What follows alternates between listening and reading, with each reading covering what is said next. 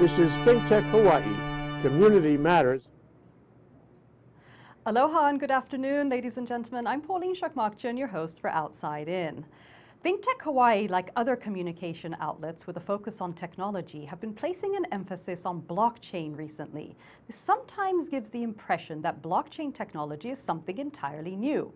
While the electronic version of a ledger, commonly referred to as blockchain, was made more widely known through the introduction of Bitcoin, the actual act of maintaining a record of transactions is nothing new and has been occurring throughout history over a variety of different cultures.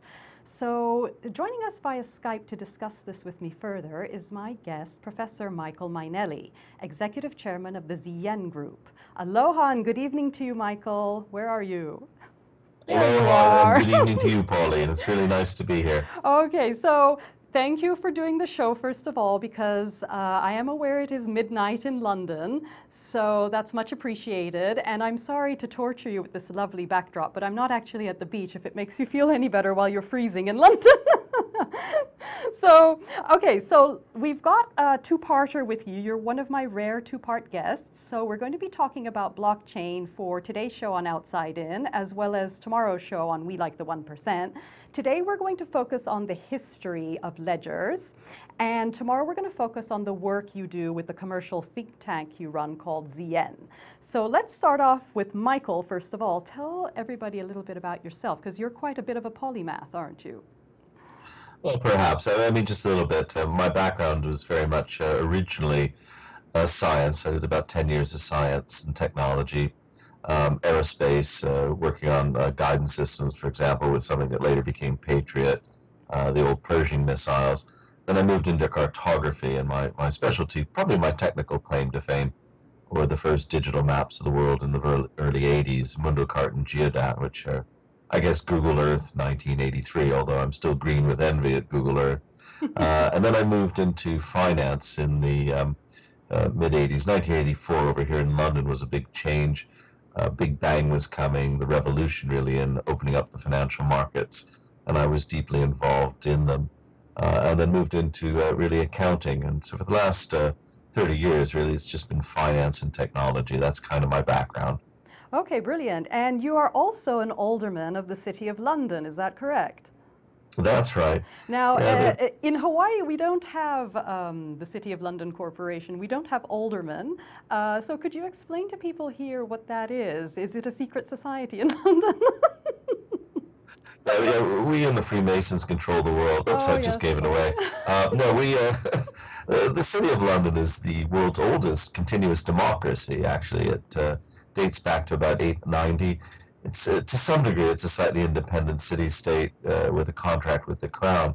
It's quite an interesting, quite an interesting organization. The city itself is carved into effectively 25 wards, which date back over 1,000 years. And in fact, I can name the predecessors in my ward of Broad Street. Well, I can name them if you put a sheet of paper in front of me with their names on it, back to about 1272. So it's a very venerable thing. And the City of London Corporation is, on the one hand, it's effectively a city government, and on the other hand, it's really a gigantic charity, and we control a few billion pounds worth of resources in that. On the other hand, we're also responsible for everything within the old traditional city walls of the City of London, something a lot of people who've been to London may not have recognized, that there was this independent bit they were walking through. We also are responsible for outreach. The Lord Mayor, who's one of the aldermen, travels around the world representing the professional, business, technical, and financial services of the United Kingdom, traveling men in cabinet rank.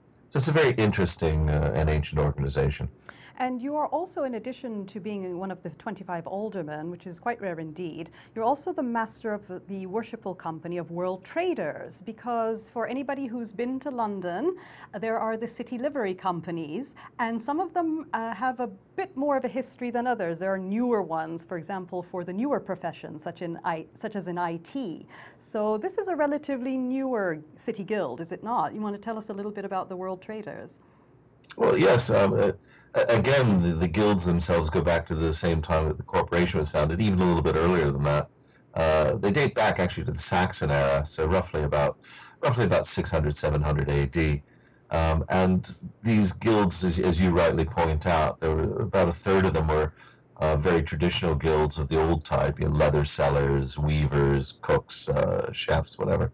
And then you moved into sort of a trades of things like playing card makers, spectacle makers, the newer industries. And then finally, really since the 1930s, there's been another third have been the newer professions: arbitrators, solicitors, lawyers, accountants, actuaries, company secretaries. World Traders encompasses a group of people involved in both direct physical trade, such as shipping, but in addition, things on the capital markets. One of our founders was deeply involved in the shipping industry, and yet another was involved in the formation of the London International Financial Futures Exchange. And as World Traders, funny enough, despite being London-based, our motto is taken from Thomas Jefferson's inaugural address of 1802 or 3, which is honest commerce and friendship with all. And so we have a firm belief, that if people trade openly and freely with each other, the world would be a better place. Yes.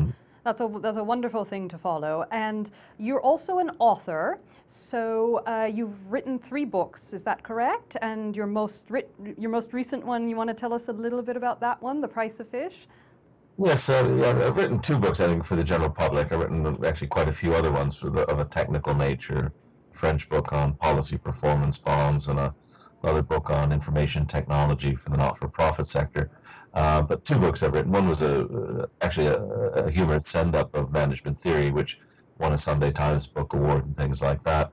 But my most recent one was a serious economics book. It won the 2012 Finance, Investment, and Economics Book of the Year in America, no less.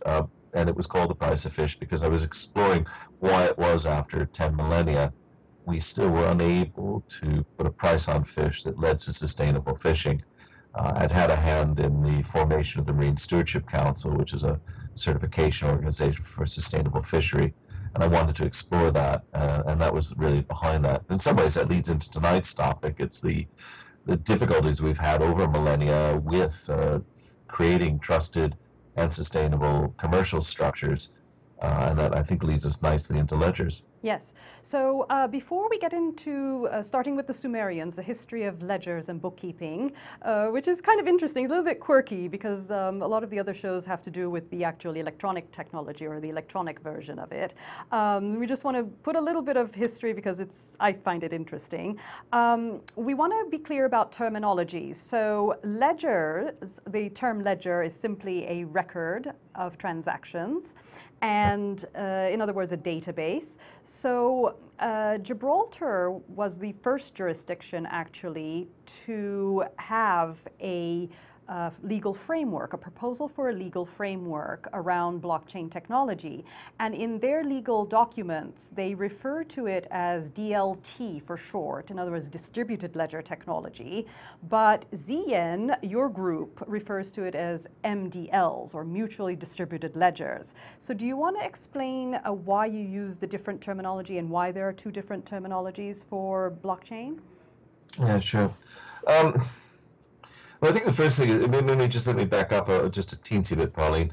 I mean, firstly, many jurisdictions have been struggling with it, and Gibraltar is certainly the latest, but the government of Estonia, for example, has had legislation in practice for about 10 years in this area, and everybody has been struggling with the terminology. And I think the difficulty is, on the one hand, we all know what a ledger is. A ledger is just a record of transactions, and I think if you look at society, you begin to see the ledgers everywhere. So people don't consider it this way. There's often a financial connotation, but if I go into the Hawaii driver's license office, they've got a ledger of all the driver's licenses. So if I want to validate my driver's license, they look it up in a book, or they look it up in a database, what have you, but they look it up in some central register. And this has been the foundation of society in all sorts of ways. So we've got land registries. We have registries of degrees. If you want to validate that I have my doctorate, then you would go to the London School of Economics, and they would say, yes, we've got him listed here, or no, we don't. And so this is really what has held society together in so many ways, is this concept of ledgers. However, the minute you move out into electronic ledgers, it gets a little bit vaguer. So a distributed ledger, in a computer sense, is merely a ledger that's got copies of itself around what you might consider to be the internet or the cloud, what have you. So there's just multiple copies out there. Blockchain is one type of distributed ledger, and we'll come on to some of the characteristics of it. The word blockchain actually originates around 2012. It's tightly associated with Bitcoin.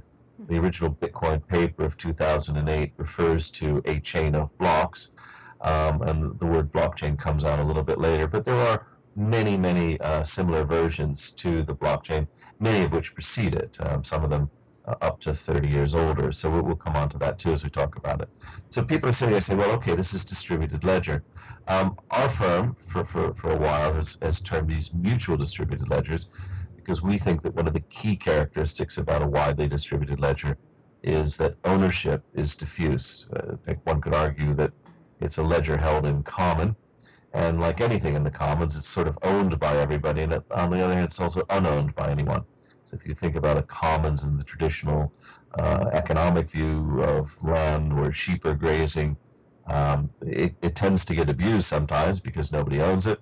On the other hand, because nobody owns it, it's difficult for people to take control of it and force other farmers to pay for the use of the grazing rights. So this is it's an area where I think we're going to see a lot of movement.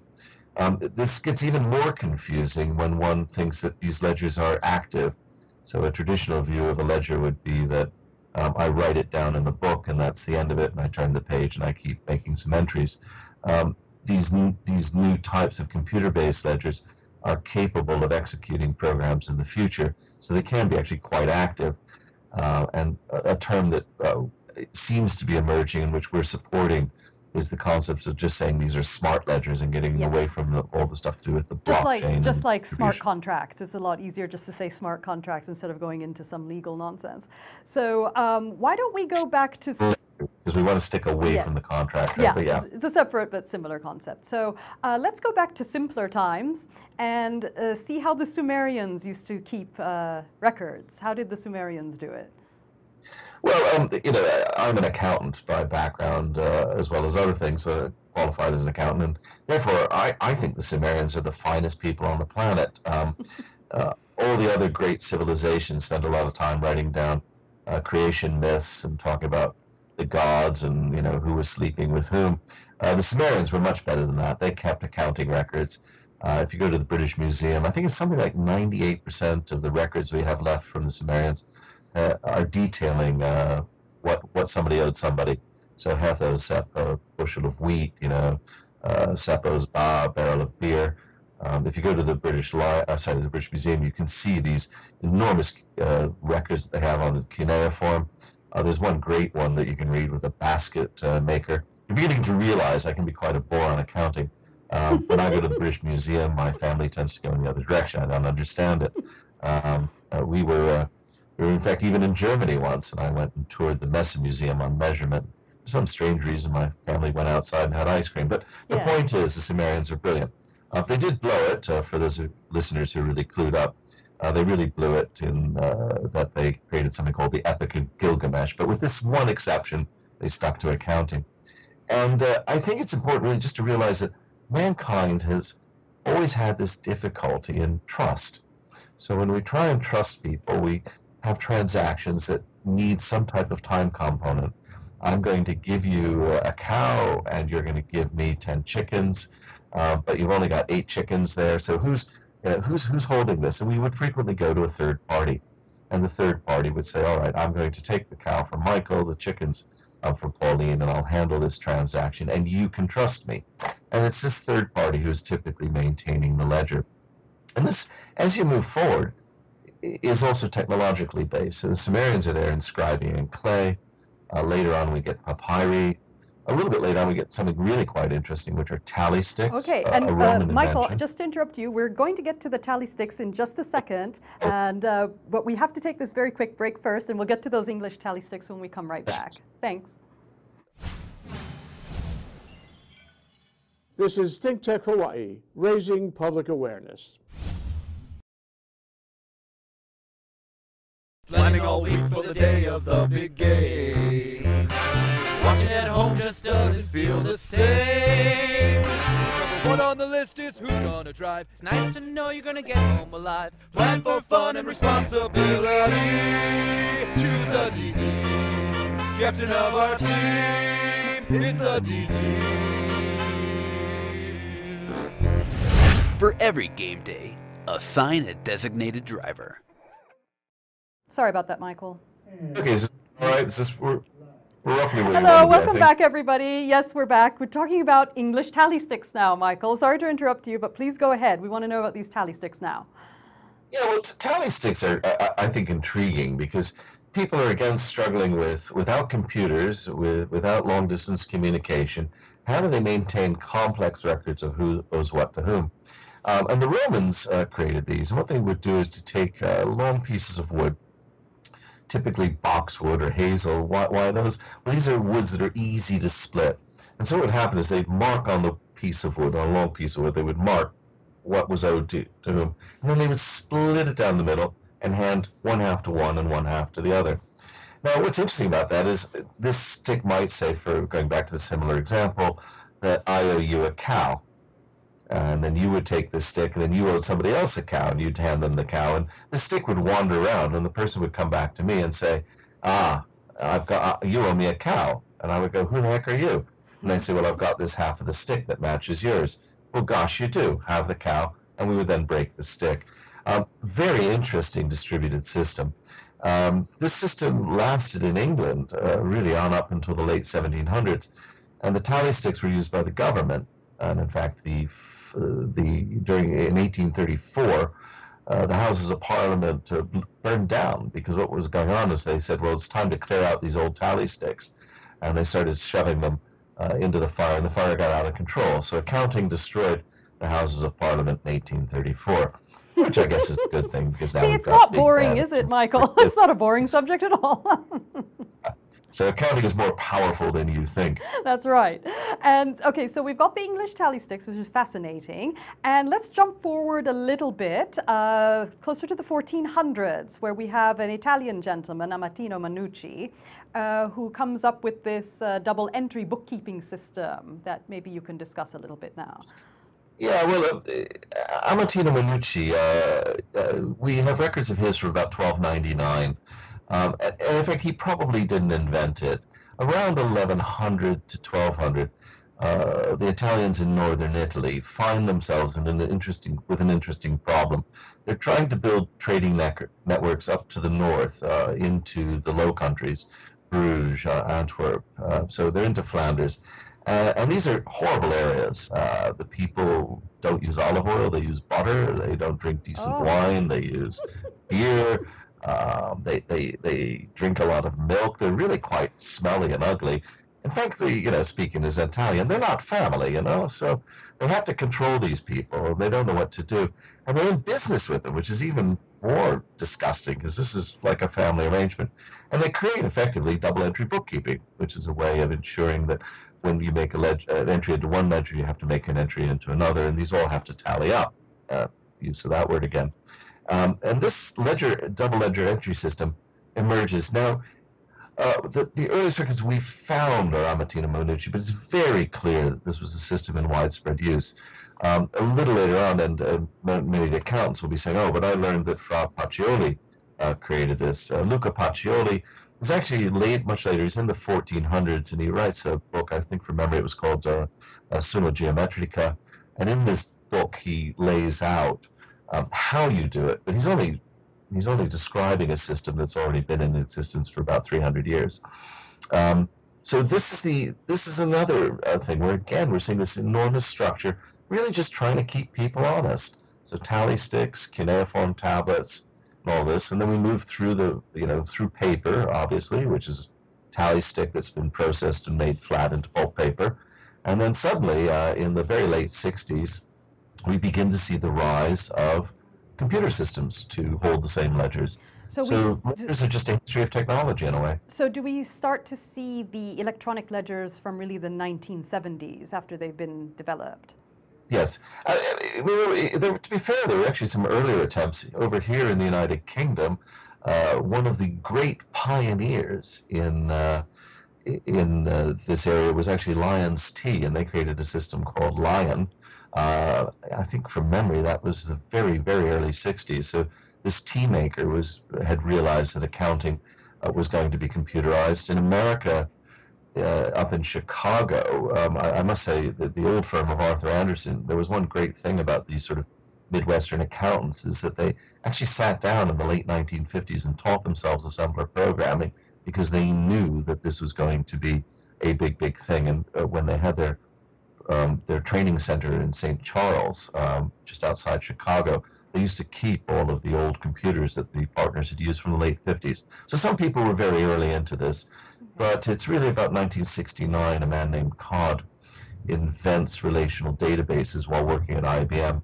And he shares this, and we see this proliferation of easy-to-use databases really from 1970 on to roughly about 1990 when that sort of stabilizes. So you have this 20-year period of really the flowering. I'm sure many of your listeners are going, the flowering of accounting. Wow, that's great. But the flowering of all of these databases and people putting ledgers onto them. And it's not for another 20 years until the City of London starts to study ledger technology, this electronic ledgers, right? They start studying blockchain in 2010 approximately. Yeah, well, the thing that then happens is with all of these ledgers there, with another technology coming together in the 70s was cryptography. In fact, invented largely in America. Two academics, Diffie and Hellman, published a paper in 1976, and this is picked up very rapidly. This idea of public key cryptography, which allows two people to talk to each other secretly and yet not have to share their keys, which is a phenomenal advance. This all then proliferates, and we begin to see in around 1985 to 1990 a lot of prototype systems which you would argue were Bitcoin, but they just for some reason never really took off. Over here in the United Kingdom in the very early 90s, one of the larger banks, NatWest, actually put together a system called Mondex, and they tried to roll that out across the city here. It's called Swindon, really just to see if they could make this work. It did work technically. It was just about as good as Bitcoin. The one problem was that NatWest wanted to have, I think it was 2 or 2.5% on every transaction, and the good people of Swindon said that's way too expensive just to buy everything with that kind of an overhead. But the technology has been around for a while. Of course, Bitcoin then begins to take off. Bitcoin, the paper was written in 2008, and the actual genesis date for Bitcoin is the 3rd of January 2009. But there have been some other coins out there. There's a system called Ripple. Yes. It doesn't work the same way that Bitcoin does. That actually dates back to the early 2000s. Really launches around 2004. Ripple is more of a platform, is it not? It's not actually a coin. We could have some arguments about what is and isn't a coin. I would argue it's pretty close in that there's an identifiable number that's unique. But you're right that it is based on a fundamentally different system. It's a sort of a ripple of trust. So I won't accept a transaction from you unless you've got a lot of other people guaranteeing you if I don't know you. And Michael, we have just a few minutes left. So can we just jump a little bit to Hyperledger? Because Hyperledger is invented in December of 2015. And this is a special type of blockchain that's for the corporate world, is it not? Hyperledger is an open source project. It's got a couple of primary sponsors, one of which many of you will know is IBM. But it's meant to be an open source project. It's fundamentally the same technology in terms of the distributed ledger. It's a lot more flexible about whether a coin or what type of coin is placed on top of it.